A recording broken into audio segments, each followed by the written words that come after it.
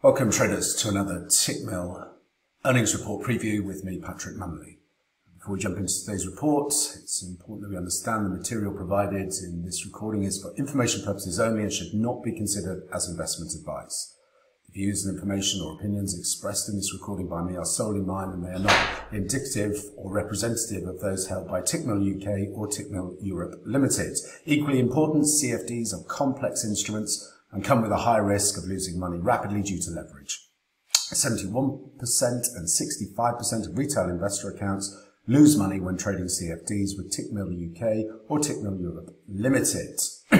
So let's jump into today's report. We are looking at Meta platforms, commonly known as Facebook, and we're looking for an earnings per share of $2.54 on revenue of $28.28 billion. I would say there is a whisper number on the street of a slightly weaker earnings per share coming in at around $2.49.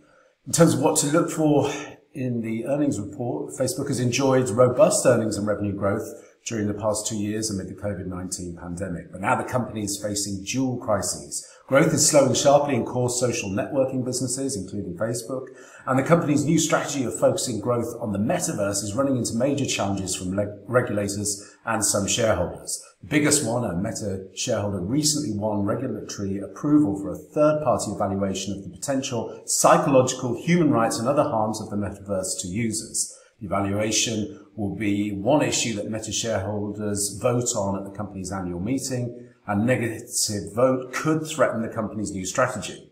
Investors will also be closely watching for how these forces will affect Meta's growth when the company reports its earnings after the close today.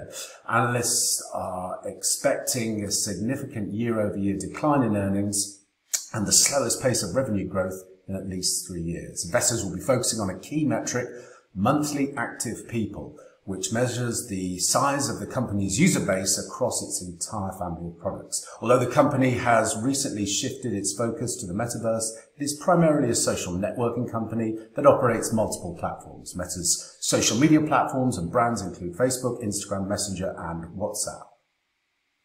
So let's take a look at some of the statistical trading patterns around the earnings release. The stock has moved lower in the immediate aftermath of earnings. 7 out of the 12 previous reports. On average, the stock declines by about 1.9% in the first day of trading after the earnings release. Based on the previous 12 earnings releases, Facebook is more likely to trade lower 1 day after earnings for an average loss of 1%.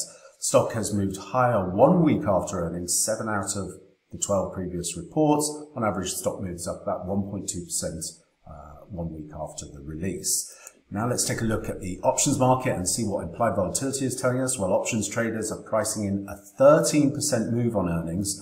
However, the stock has averaged an 8.4% move in recent quarters.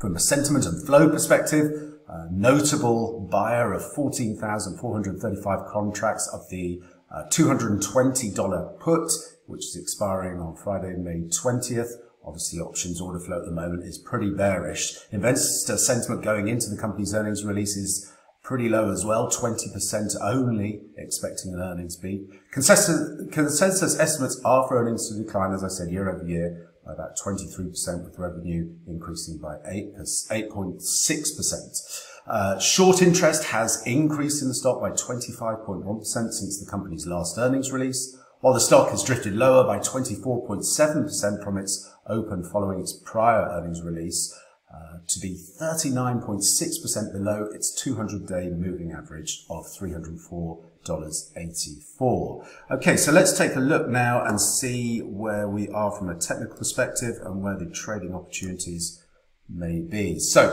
we're looking at an impulsive decline here from the highs. We've got this big gap in the prior earnings release, so that informs us that we have likely seen a wave 3 extension to the downside complete. We now have a wave 4 high at $237.29. So that gives me a downside target now of a minimum of 5 equals 1 to take us down to $160.28. So I want to be looking to be on the short side.